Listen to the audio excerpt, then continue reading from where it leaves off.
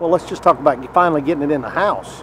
I mean, you know, I go back out and hit one shot, you know, but I played really good. I played solid. I've been playing solid. Didn't make any bogeys today. Made one long putt for eagle, and other than that, it was just I hit the ball really well.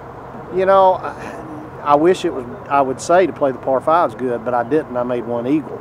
But you know, you've got to get the ball on the greens, and anytime you shoot low, you got to make some putts. That's the bottom line.